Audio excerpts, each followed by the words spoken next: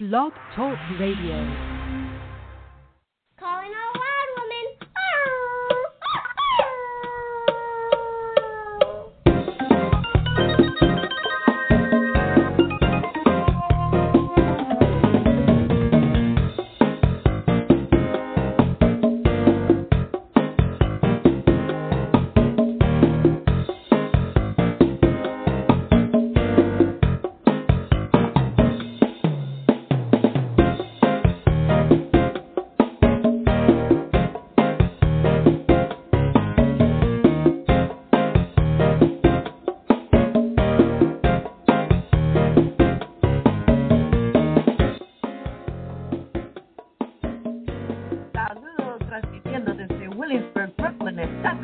A Cafecito Break Monday morning with Rosangel, Perez, and Ruthie, Guten. This is your host, Rosangel. Today is Monday, March 10th, 2014. Cafecito Break is a show produced by the Perez sisters NYC, donde hablamos de todo un poco, a little bit of everything. In this space, we chat about love, relationships, spirituality, ancient wisdom, truth, health, and more. We at Cafecito Break are a small group of awakening women co-creating and envisioning a world filled with abundance, health, love, joy, love, pleasure, and prosperity for the most benevolent outcome for all. Welcome, Cafecito Breakers. Welcome. It is such a joy to be with you again. Happy spring forward. And welcome back, Ruthie Guten. We have missed you. We have missed you so much. It doesn't feel the same doing the show without you. How have you been? Thank you so much. I know all prayers from the Cafecito Break family have been so wonderful.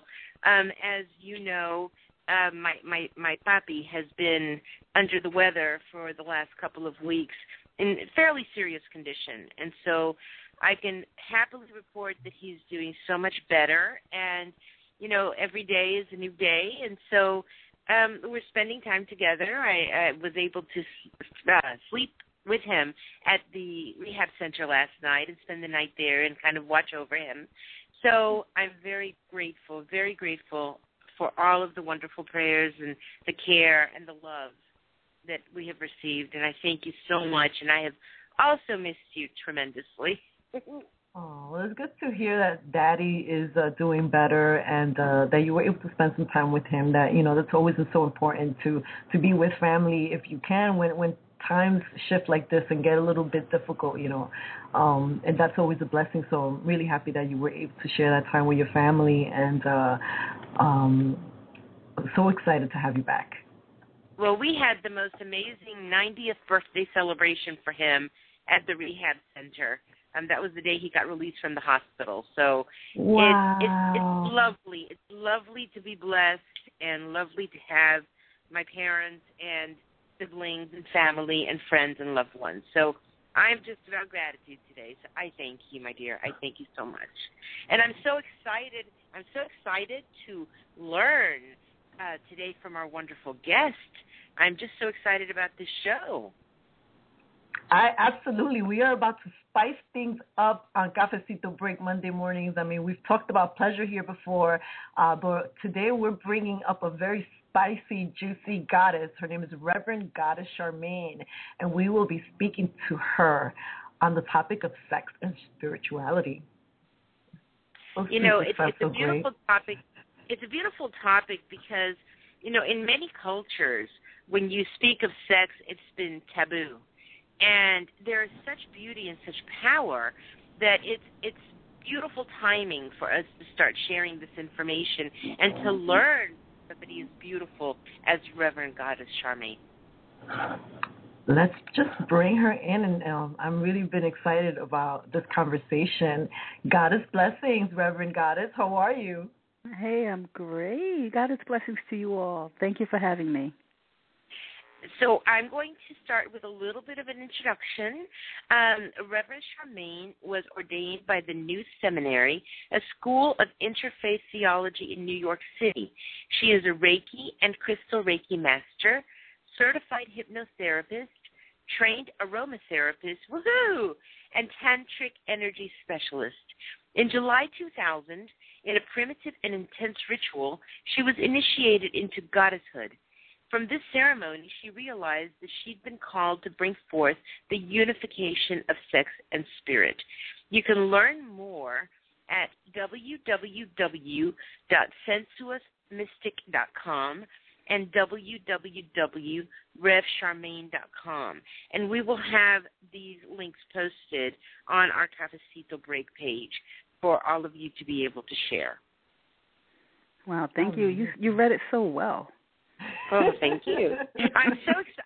I'm telling you, it for me, it is a very, very important topic because I was not brought up being able to really freely discuss these things. And so for me, it's been eye-opening, and finding my freedom and empowerment has been eye-opening. And I'm still on my journey. Mm-hmm. And I still have some sensitive spots, pardon the pun, when it comes to freely sharing about these things. So I am so excited about the show. Thank you. Yes, I agree. I come from similar background, and I'm happy that I found my path. Well, how did you find your path?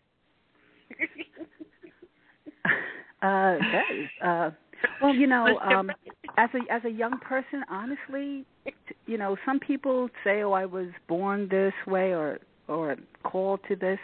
I really believe I was.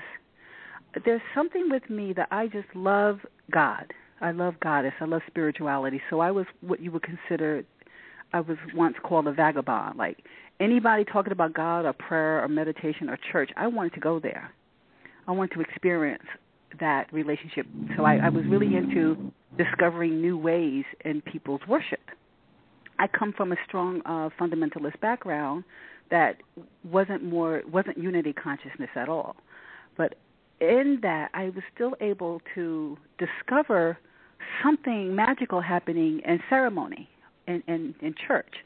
And as a young person, I spent lots of nights sleeping at the end of my bed with my pillow on the windowsill, looking out of my window into the stars. And there was this merging that happened with me from a very young person that I felt I was going somewhere or was sharing in some kind of life energy. I knew that much as a young person. So I had a lot of struggles in the way that I was connecting with people in church services. My mom was a Jehovah's Witness.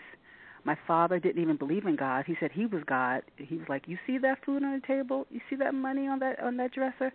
I put that there. That's God." I'm like, wow, I can be God too. And then my mom had this other understanding as far as being a witness about God and no hell concept. And I was like, well, that's kind of cool. And then I became a born-again Christian at 13, and that totally, they said Jesus is everything. I said, I want everything, So I was like, yeah. So then, I really, had an actual experience with these ideas and concepts of God.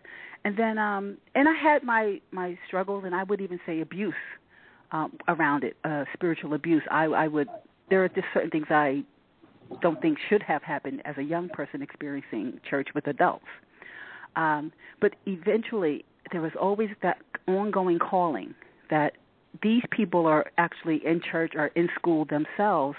I needed to be able to look beyond the physical being and go into the energy I saw around their bodies, which started to be revealed to me around 16. I started to see auras. And so even in these fundamental situations, I was going outside of the box. There was something else happening within me. And then eventually getting involved as a young person, a young girl, and being sexually aroused with our body's growth and having experiences with boys, I found by the time I was involved in some kind of sexual exchange, I felt happy. I felt, even with experiences that I've had of misuse of sexual energy around me as a young person, I felt that when two people were coming together to share this kind of pleasure, I remember thanking God for it. Where does a young person get that from? Where does a young teenage girl get that from? Can't tell you. I didn't know that it was something special back at that time. It just felt natural for me to be thankful to God for having this experience with this person, as if they gave me a gift by choosing to share this with me, and I was doing the same for them. And up and down throughout the years, I still, went to college, got married, had kids, struggled, and went into what I would consider a sin life, a demonic life against my own growth, is what I call sin. And I found my way back into my body, taking back my power, and then was led to what is female empowerment, because everything was mostly around male domination, patriarchal control or the list of who is more important than another. And I started saying, well, okay, if I remember having a problem with my husband at the time, and I went to the priest because he was Catholic, my husband. I was like, okay, fine, God's here too. And then I asked the priest, I said, I'm having problems in my marriage and problems with my husband. And he said, let's pray for him. And that's when I got it. Who's going to pray for me?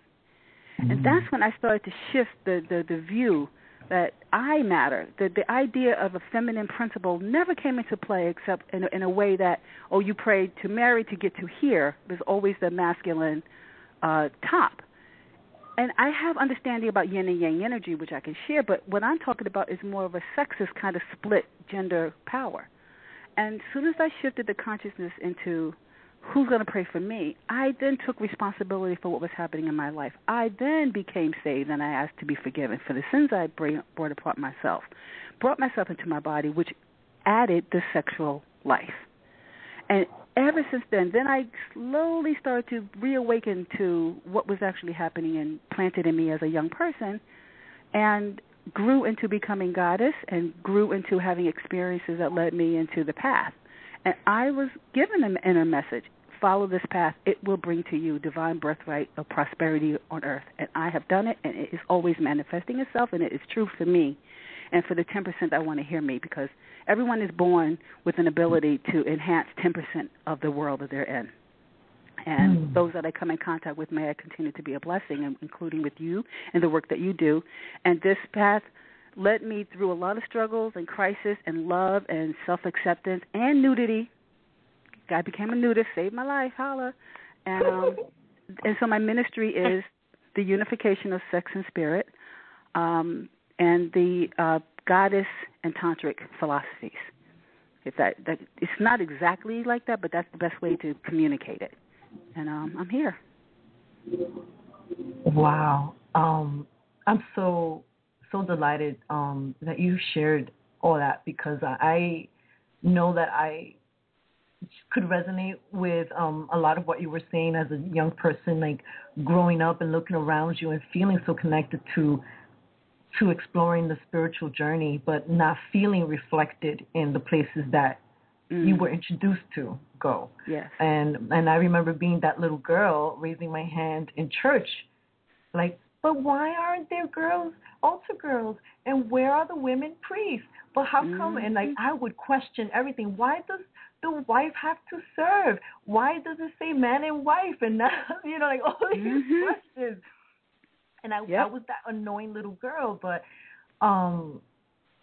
there's so many throughout my journey as an awakening woman, an awakening just to who I am, to the goddessness, right? To who is this woman, and who is going to pray for me? Like, who is? And I love that line that you said. I'm never going to forget it, because I have met so many women on this journey who, for example, when you were saying that you went to seek counsel with the priest when you were having trouble in your marriage, and I've met many women who have been counseled, stay in your marriage even if there is so much abuse. And then there's this almost a stigma that happens to many women when they are considering leaving an abusive relationship, and they are ingrained within these very strict religious constructs, that it becomes a shameful experience. Like, it's almost like women get ostracized within their church community sometimes, because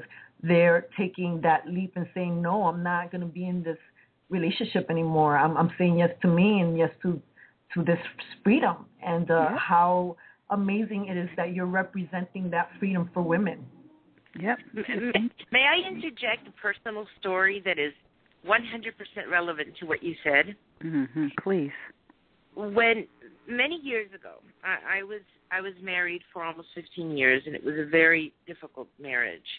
And at the time, I was within the Orthodox Jewish community. And at the time, my husband was having serious bouts of depression, to the point where it was very abusive. It was an abusive relationship. And so I reached out for help many times to the leaders of that community, and each time it was like it was turned on to me.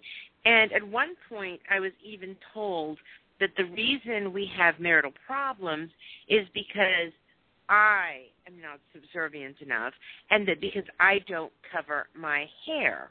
Now, as you know, in several ultra-Orthodox societies, women cover their hair. And I have always been one to analyze things to a fault. And so I was even given a manuscript of a book that was soon to be published on the virtues of women covering their hair and why it was so important. And so I read that manuscript, and I could find nothing in that manuscript that went back to any kind of rule or anything from the Bible or anything basically dictating it. And I stood my ground and I said, no. Well, I've always believed that our hair is something that is like an instrument that connects us to our energy. And in the Hebrew, the word for female God energy is the Shekhinah. And the reason all of this ties together is because the Shekhinah is believed to be present when a couple has marital relations. So it is actually imbued within the spirit of the sexuality and the act of sexuality between the couple. However, when you cover your hair, it is my belief that you're basically cutting off your power. And if you look at a lot of ultra-Orthodox religions, you see that women are brought down and men have this, power over them. Well, it is time for women to be empowered. That is my mission in the work that I'm doing. And so I feel very strongly that there is a correlation between allowing your hair to be free and long and uncut and maintaining your energy and your power. Well, recently I read a post on Facebook from somebody who says her husband was a doctor, and the doctor was studying cases from the Vietnam era. And there were Native American Indians that were brought in as trackers to track the enemy. And they were amazing in their abilities to be able to sense danger and to be able to protect themselves and their families and their communities. Well, the information that I read indicated that the American Indians, as soon as they received their first military haircut, their amazing abilities vanished with it. So I wanted to bring that up in context of what Rosangel and you were saying, Reverend Goddess Charmaine, as the question also as to what you think of and what you feel about hair covering and hair and empowerment. Well, hair covering from the religious standpoint, obviously, I think is clear into what you're talking about. It is a separation between man and woman. It is a separation of power. I think the hair is, we have the story with Samson and Delilah. Exactly. We have, so many stories about the magic or the power that is in our hair. At the same time, though, when I was initiated, which I'm thinking about this while you were talking, when I was initiated in 2000 as goddess, I had to be shaved. And my hair, I went bald, shaved everywhere, come to goddess as a baby, and then as I grew my hair back out, that's where the real consciousness is coming from. I believe the same thing about our monthly cycles. There's power and consciousness in our body fluids as well as our hair. I think that is but nowadays, women that are empowering themselves are also empowering themselves by cutting their hair and making a statement about their shape of their face and their head and their bodies. And I think that consciousness, when it comes to cutting hair, is just as important as those of us that take off the rags, take off the coverings. I think intention is actually more powerful than what we would consider energetic cords that are antennas for our connection to our abilities. And as long as we are aware of what our choices are with our bodies, we receive that benefit that was given to us at birth with our hair. I'm in a state now where about almost 2 years ago I went natural, meaning that when I was 3 throughout my life, I went off and on with wearing braids or extensions or weaves. Coming from the original place first was, I want to have long hair like white people or white girls. And as a black girl and a black woman, there was a lot of confusion around what we were supposed to look like. And covering our hair religiously and then covering our hair or not covering our hair and changing our hair type for messages to society that I'm okay and accepted is a very powerful thing. And there was a time through one of my spiritual trainings I had to wear all white for 21 days and cover my hair to receive the anointing that was given to me. So when you talk about the power of the hair or cutting off the connection with by covering your hair, I could see why I had to cover my hair at that time so nothing else could be given to me, but that what was already given to me in the ceremony had to be marinated, in a sense, by me covering my body so that I could receive the full benefit of that anointing. I had to wear all white for 21 days and cover my hair, and people thought I was a Muslim. That was very uncomfortable for me because I'm like, no, I'd really rather be naked right now. And then they were like, I had to abstain from sex. I said, what in the world? This is against my religion. No sex? So hair and covering hair and cutting it and growing it, I really think first I agree with a lot of what you said as far as the natural abilities that we have with holding our hair, holding our power as women. And then I recognize over time how women have shifted the power with cutting hair as a statement of power and truth for themselves. And then ultimately is our intention as to why we are doing something. Are we doing it for the empowerment and self-love? And are we doing it to continue to grow, or are we doing it to only be subservient and be told how to dress, how to look, and sit behind our men and sit in the darkness and not be recognized for who we are? That's where you really need to look. And I support all the shifts that we're doing and how a woman is adorning her body with her hair. So I hope that answers some of what you wanted. Oh, no, thank you. That really does. But also I wanted to say that this topic is not just about women empowering themselves.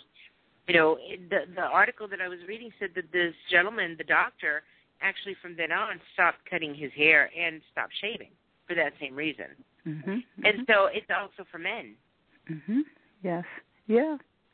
Well, there's so many, like I said, I brought up Samson, and for my husband in particular, he started growing his hair probably a year before we met to make a big shift for himself consciously without realizing it. He just said he needed a change.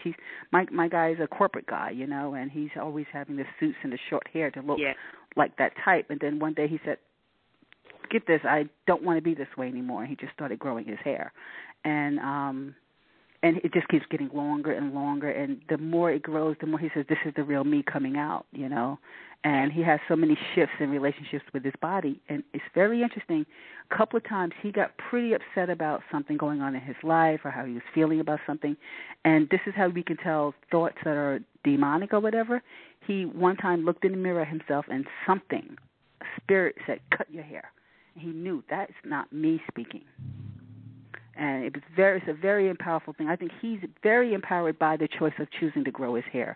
And now going back out into the corporate world and keeping his hair is a statement for him.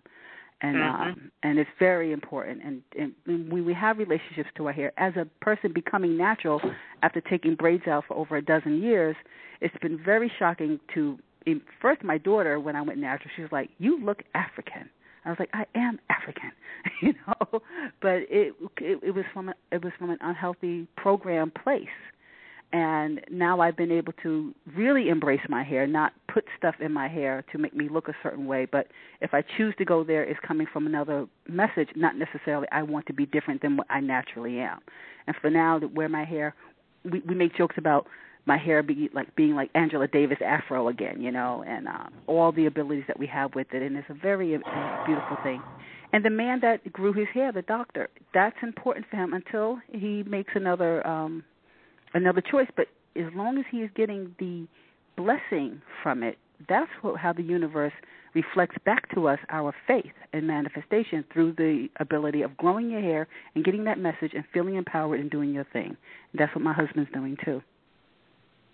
Well, that's absolutely beautiful. And I just wanted to add, on a personal note again, my middle name is Delilah. Haha. I love it. Wow. Really? Like really? Yes, it really is. Like your My middle name parents named you that? My parents named me that. My name is Ruth Delilah. I like Ruth that. Delilah and Tebby Guten. That is my full legal name. Wow. That's nice. I like that. It's very fitting that we're having this discussion. One thing, since I was so excited to ask you to tell us a little bit about how you found your path, I forgot that we would traditionally start our show with a blessing, a moment of gratitude. And would you feel comfortable in sharing a goddess blessing with us? Oh, well, this is a prayer that I always I begin my services with. So it's a prayer protection. And that's actually a variation off of the unity prayer. The light of God surrounds us. The love of the goddess enfolds us. The power of God protects us. The presence of the goddess watches over us. Wherever we are, the goddess is, and all is well. Angel, angel, angel. And one more. Great goddess, please receive us and continue to bless us with our divine birthright of prosperity on earth and healing for us all. Angel, angel, angel, and so it is. So it is. I definitely felt a shift as you were praying. It's really beautiful to sit and just close your eyes and listen and receive, you know? Mm-hmm. Mm-hmm. I don't know about you, but I'm basking right now. I'm just basking. So, Reverend Goddess, going back to simple, right? Can you define what sexuality is and what spirituality is? Yes. Well, in the way that I teach, sexuality is a consciousness about the relationship we have to our body as male or female and how we choose to share that with a male or female. Sexuality is half gender related and the other part pleasure.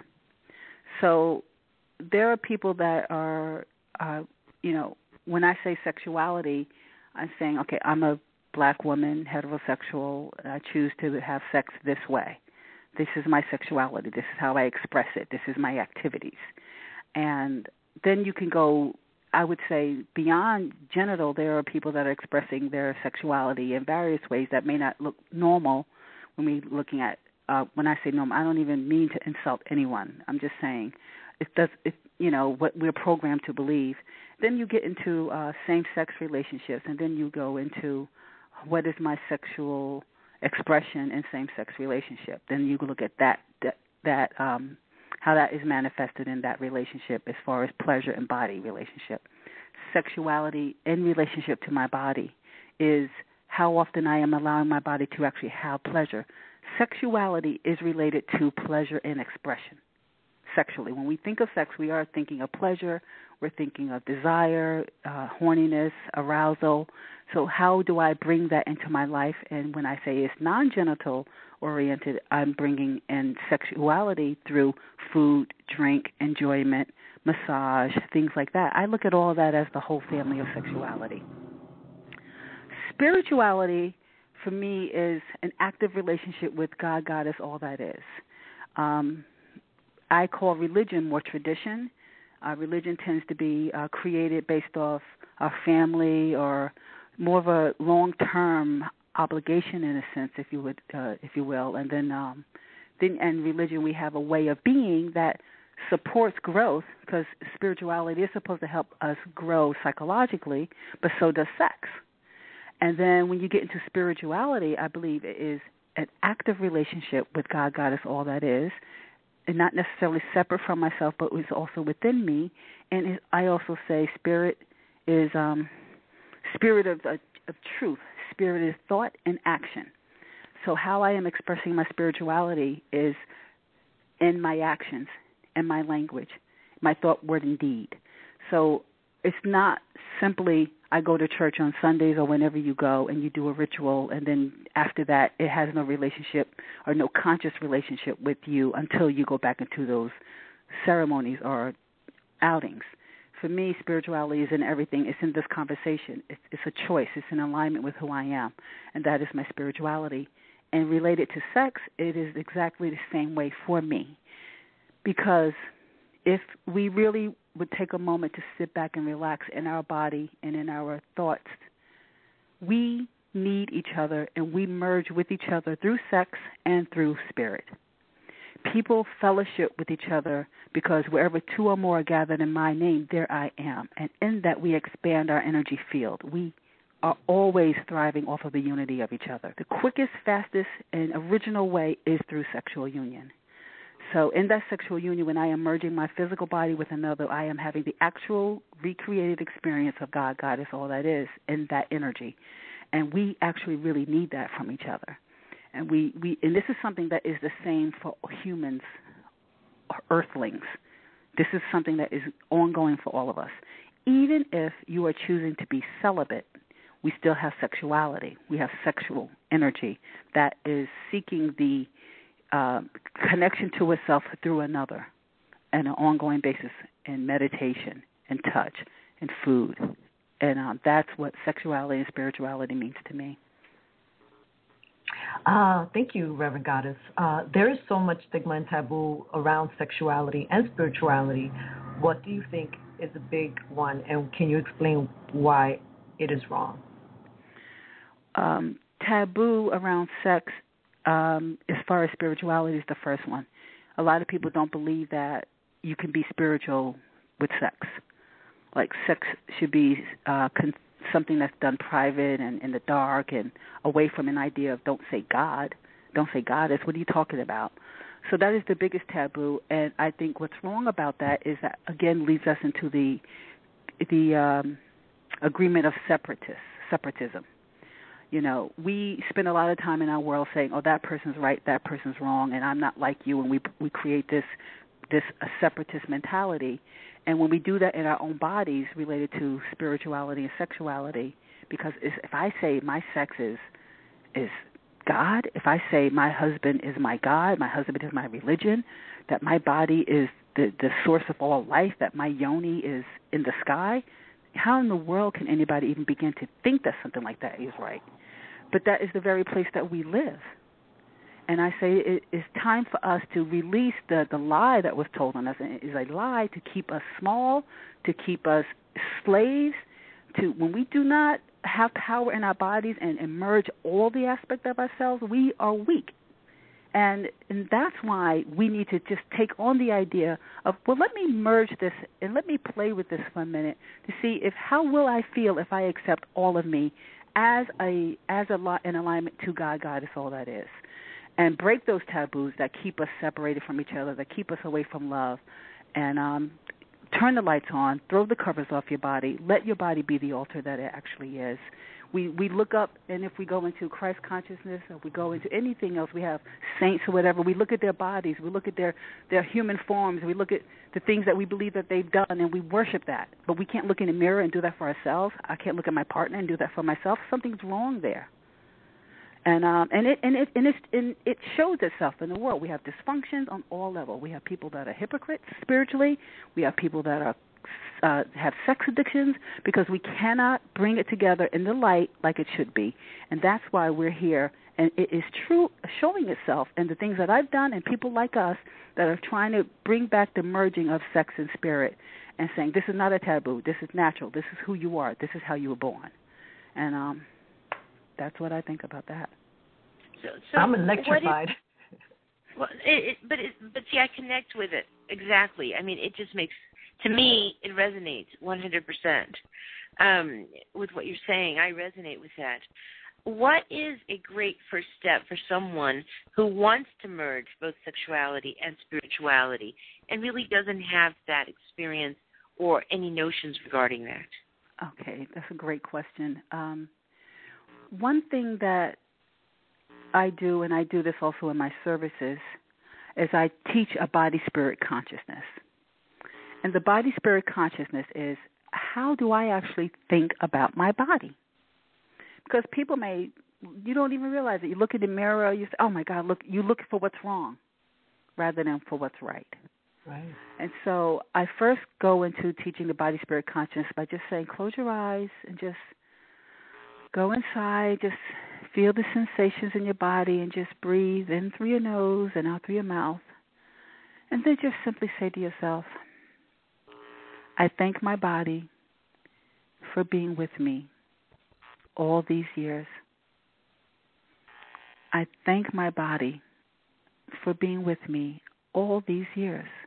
Really thank your body. And what happens is your body, spirit, consciousness, you may have memories that may start to come up of things that your body did for you that you didn't even thank it for. That you, oh yeah, I get up and walk every day. Oh yeah, I still have arousal. My chest is firm. I have sensation. Just I thank my body for being with me all these years. My body is my living temple, and I bless it. That is one thing to start developing a body-spirit consciousness, a healthy body-spirit consciousness. And then when you get that part together, just look at yourself and say, I thank my body for being with me all these years. My body is my living temple, and I bless it. That's a body anointing you can do for yourself. And then I go, I love myself so much. That's a great first step to merging the pleasures in your body, the thoughts about your body. That would be a beginning. Fantastic. That's a beautiful beginning. So when we take the time to do that, and we start feeling the presence and feeling the gratitude that we have for this temple that we have, which is our body, would you also say that we can speak with our body and give instruction to our body? Have you ever worked with that energy? Well, of course, body attunement, sex magic, things like that. This is a really cool exercise to continue to expand the energy from our sex center, our sacred middle, to where we can actually have the wisdom or the knowledge within our bodies, and then help to direct it energetically through pleasure. So this is something that I teach. It's called Stop, Start to the Heart, Yoni Lingam Love. And it would be a self-love meditation. So I would say man or woman, self-love meaning masturbation, to just have a moment lying down, comfortable, and just stroking your body like feather-light touches all over your body. And then get into a place where you are really self-loving and arousing your body and breathing and really just like kind of being witness to that experience for yourself. Removing yourself from the goal of orgasm or ejaculation, but just getting into, wow, this is what my body feels like in pleasure. Not that as soon as I feel the pleasure, I got to get off with it. No, really meditate and marinate in that pleasures of the touches for yourself. And just say, this is the way I am showing self-love, loving myself and my body sexually. Then when you get to a place where now you are aroused and you are masturbating, you want to bring yourself to the point where you feel like, oh my goodness, I'm going to orgasm, I'm going to ejaculate. One more stroke, I am there. And then you stop right before you get to that place you're going to explode. You stop, you do not come, you do not orgasm. You crawl your hands from your genitals into your heart, and to your heart center, to your chest. And you allow and imagine the heat from your genitals is crawling up your spine and into your heart center. What we do when guiding our bodies and our body-spirit consciousness, we are giving ourselves a message. When we bring up that inner fire, we bring up that pleasure, the swollen loins. Then when we get very close to giving out, releasing that energy, but we stop and we bring it up into our heart. And once you get it into your heart, you stay there until the sensation to orgasm passes. You're programming your body. You're giving it a message. This is what I choose to do with my sexual energy.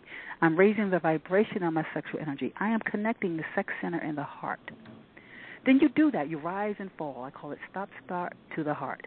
So then after the sensation to orgasm passes, you resume self-loving. You do it again. You get yourself to that point. And then you stop. You bring your hands to your heart until the sensation passes. Now, this is the real ultimate magic. You can get through that 2 or 3 times, you got it going on, because there's a lot of self-control that is very important to learn with doing this kind of exercise. And believe me, my eyes have twisted a few times trying to stop, because sometimes you don't want to. But when you get to that place and you finally say, okay, I've did it this many times, and now you allow yourself to go into bliss.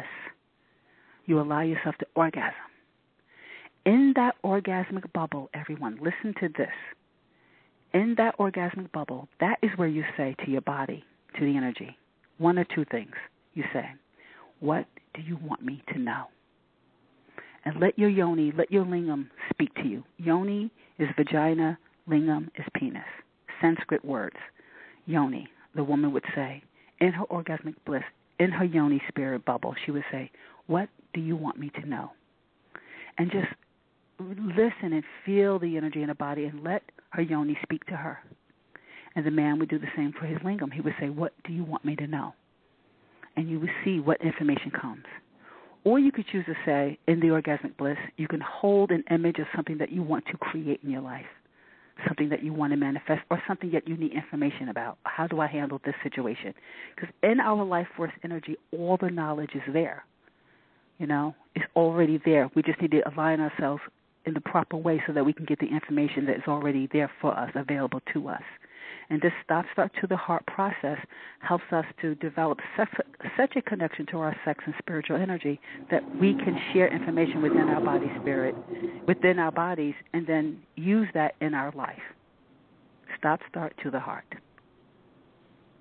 Start to the heart.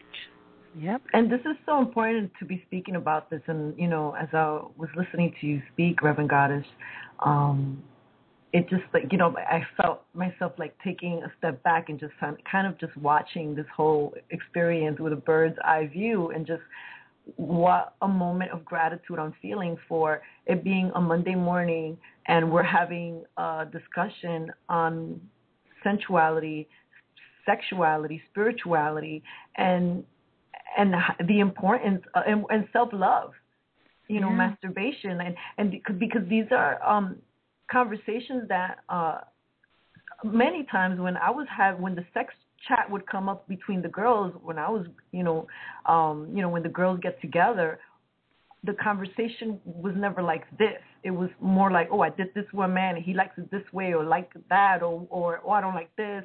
But this is more about like exploring. A lot of times as women, I mean, I know as a little kid, like you're never encouraged as a woman to explore your body.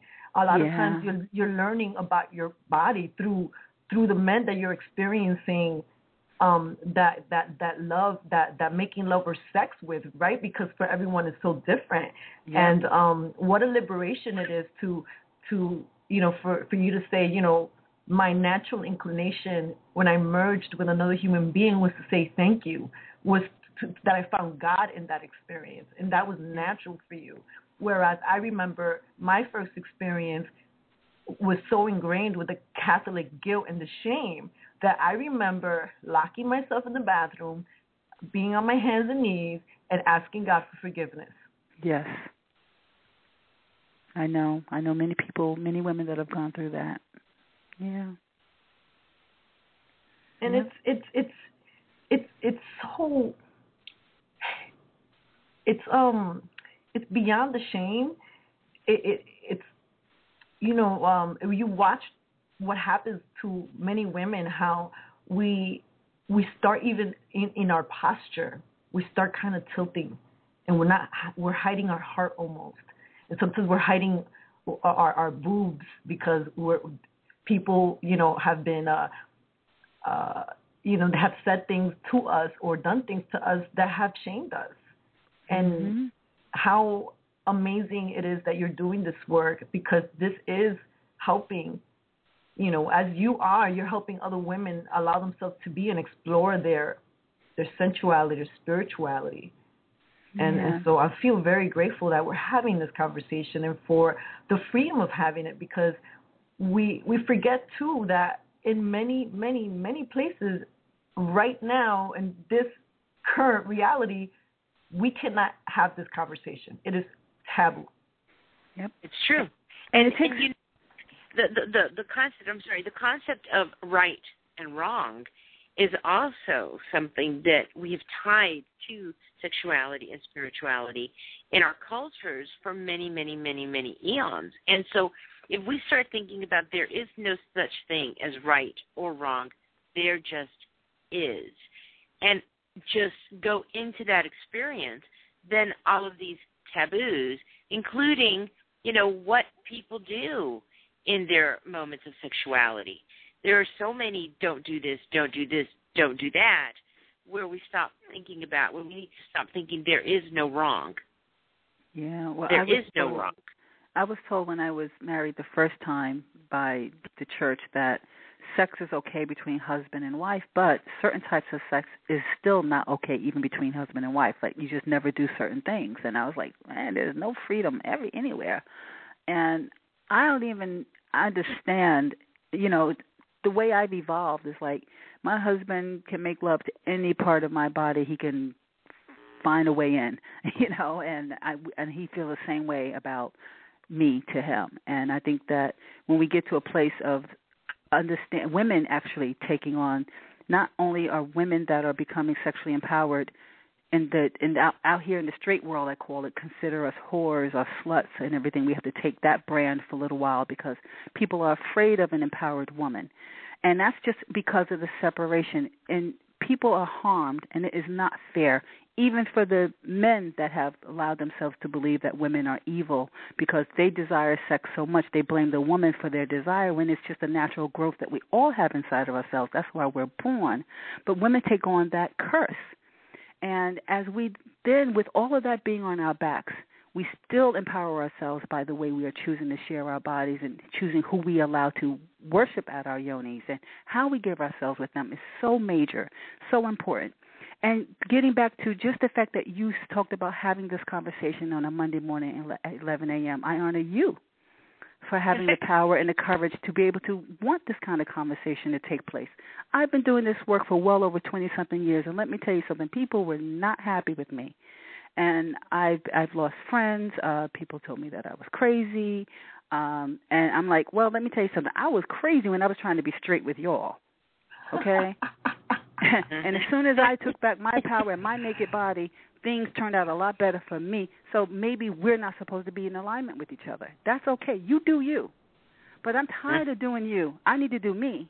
And this is part of what we're doing here. And I hope that men and women realize that this sex and spirit is something that the way that we practice is an individual choice. But just to have the openness to believing that, yes, sex is my life energy. It is just as important to me as my relationship with God and how I share that with others. I'm not saying that if I pray 10 times a day, I'm having sex 10 times a day. That's not what I mean. Sexuality plays itself and ingrains itself in everything that we're doing, not just genital to genital. But most importantly, I think the empowerment of women is very, very important at this time because the sisterhood bond has been broken between us. And as women coming together to honor each other as women, honor each other as sisters, we can elevate so much more quicker. And that's something that's also important about these kind of conversations, that we're having. Women showing each other the love that we miss, that we lost. And we're coming back to that as well. And Reverend Goddess, this is something that just came to my mind as you were speaking, an image of beautiful young women that I've just sort of glanced on Facebook, taking the famous selfies, half-naked shots. What is your message to young ladies who are discovering their sexuality and sensuality, and where their primary messages are through like the music, like the hip-hop music, the rap music, the rock and roll? Like, there are so many mixed messages out there. And, for me, having the background of music television, it's really disturbing to see this, these women artists come in like virgins and sort of just get made to be like whores. And forgive me because I'm not trying to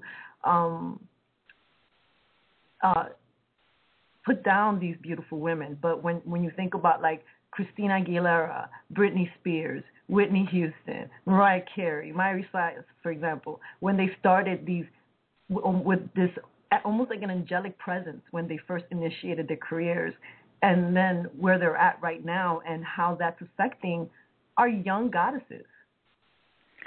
Well, that's really is so confusing because in the beginning when women are taking back their power, we either look like men or we look like whores. So it's such a confusing thing when women become empowered, where we are now, at first the empowered women thought they had to adopt the masculine traits. And then in so-called adopting the feminine traits, the sexual power, we look like wild women that could have sex anywhere and expose our bodies just to get the attention to say, oh, she's a powerful person. So when you're looking at the young women today, it's even harder because we have the Internet. And, even for raising my own children, I have a daughter and a son, and I raised them on the nude beach. They were free. But then yet when my daughter went into adolescence, she was faced with what she was watching, became more aware of what she was seeing on TV, not just the tantric books I'm showing her and the ceremony we did for her when she received her period. I mean, I honored my daughter as a spiritual mother, as a goddess, and I honored her as a priestess. And she still was more charged by what she was seeing on TV and hearing in the songs. And we went through a lot with her expression of her body as a sexual woman with this world. And so I would say as long as we continue out here doing the work that we're doing, these women, these young girls are going to quickly turn around and see, yeah, my sexual presence is a power. Yes, it is. And how I share that and who I give that to is a gift to them. And it is not for everyone. It is for the worthy one. And as long as we women are continuing to heal our wounds and then stand in that goddess power, it will be an example. Because there are lots of women back in the day that still empowered me. Pam Grier empowered me. Maya Angelou empowered me. Oprah empowered me. So even though these struggles have been happening in the past with women and their sexuality, Iyanla Vanzant empowered me. I still found them. And the young ladies will be able to find us. Amen. That's very true. And you know what? I feel I resonate very, very much with a lot of the young ladies. Like, I have 3 boys, and all of their friends, they seem to resonate with me. And I've got a lot of adopted daughters, you might say. And it is because they do feel a connection, and they're able to feel that energy, and it's a very giving and loving energy that asks for nothing in return. But we are older, we are wiser, and if we're open and non-judgmental, these beautiful young goddesses do resonate, and they do look to us for guidance or just for comfort or just for friendship. And they do emulate a lot of the way we practice our lives. Yes. Yep, and so that's what we hold on to. And whatever they're singing out there in the songs, some of the songs are real sexy and some of them are crazy as hell. I'm like, what the hell is she talking about? Nobody got time for any of that, but, some of them I'm like, Lord, I feel like that sometimes. Yeah, and then, of course, and then the other part is, it's just part of the natural process, which I understand too. But, for the young goddesses that are listening to the show, there are so many options and so many beautiful goddesses that you can find as a mentor, like you said, like Oprah to Pam Grier. If it doesn't really resonate with you, take the pieces of whomever you're looking at that you like, and make it yours. When I first became goddess, I had my altar. This is something I think is really important. Even before I became goddess, when I just went on my healing path and loving myself, I built my first in-home altar. And on that altar, one thing that's important is altar is your inspiration. It is your portal to the higher consciousness that is also within you. And on my first altar, I had pictures of so many spiritual women, cards and sayings all over my window, my mirror, the walls, the candles lit. And every time I looked at it, these images and these women empowered me to tap into that same understanding within myself that I first did not have spontaneously. I had the longing, and I knew I had the cord, but the full expression of it wasn't there. And my altar, with all the pictures of the women, really supported and inspired me to keep moving forward in this faith. And then over time, those pictures were removed, and all that remained was the image of myself. And we can use that. We can support each other. If you feel that a person is in alignment with you, or you can trust that person's expression. I'm not saying all the women images I had on my altar, I knew their interpersonal life. But the message I was receiving from them on the screen and what I was reading fit what I needed in my life, and it helped. 100% it helped. And it did, and I'm glad that you mentioned that, because I see the way I look at life is that you can extract something that can help you in everything. And so for me, for example, growing up so sheltered, when little Kim was, recording her music and coming on scene, she was a very powerful goddess for me, because her freedom of expression was what I needed in my life, was what I wanted to emulate. The freedom of expression. That is, a lot of times young ladies are told, to sit there and look pretty and be quiet, do what you're told, be nice, be polite, always be kind. And there's so many different expressions of us. So this is what I mean. Like this, I remember a priest, Father Steve, would always say, there is something you can get from everyone. Like you can't look at someone and be judgmental and say, oh, this is all bad. Like there is just something that you can look for in everything and everyone, and make it yours and make it positive. We have a couple of minutes before we wrap up, and I know that I wanted to congratulate you on your new show on Blog Talk Radio called The Sensuous Mystic, which airs Wednesdays at 9 p.m. 8 p.m. 8 p.m., excuse me, 8 p.m. 8 p.m. Eastern time, correct? Yes. Okay. And I definitely recommend our listeners to check out that show. So many topics within uniting sex and spirituality, and it's one of my favorite things is that it's uncensored expression. Oh, you know me.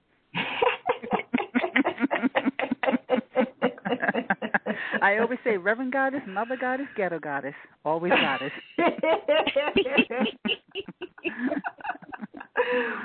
Yeah. Oh, Reverend, it has been a delight to have you on the show with us this morning. Thank you very much. Is there anything that you would like to add before we wrap up the show?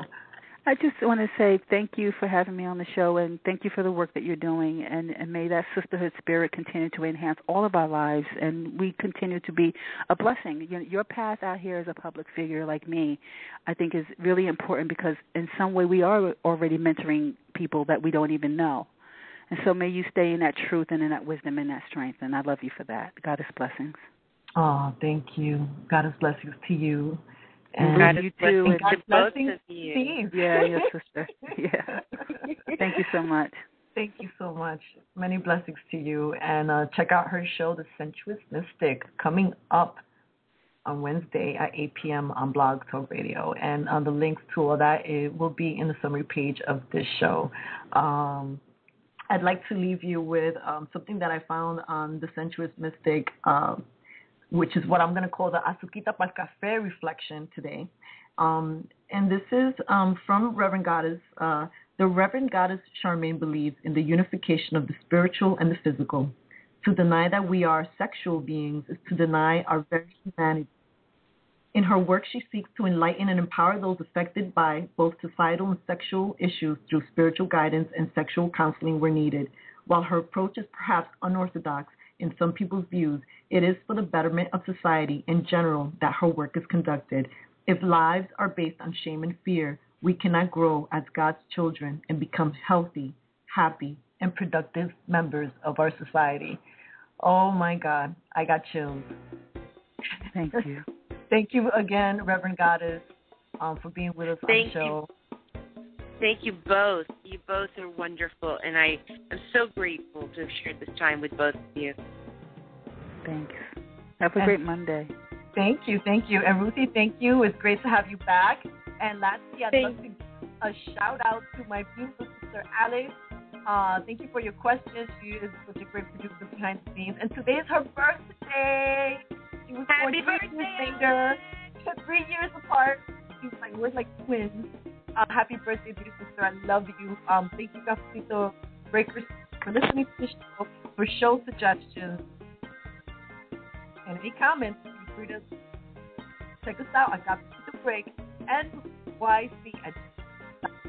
This has been Rosangel Perez and Ruthie Guten reminding you to feel good. Have a great week.